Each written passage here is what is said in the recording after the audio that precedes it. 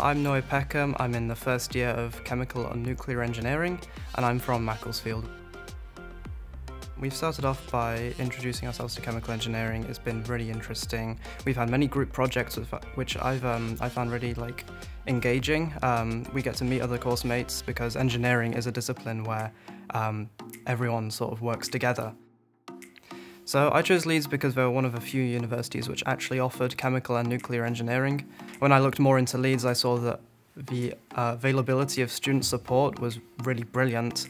We're able to email lecturers, tutors, whatever, whenever we want. All students are given a personal tutor and a peer mentor. The peer mentor is someone in higher up years of the same course who's able to help you. So I've met with mine quite a few times over the past year.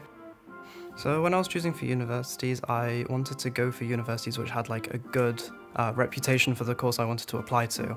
I also wanted to go for a university that had opportunities for placements, for years abroad, and with strong connections to industry. So I hope to do a year in industry or a year abroad so that I can get experience of working maybe within the field or with different people. That will give me a lot of experience for hopefully getting a job in the industry in the future.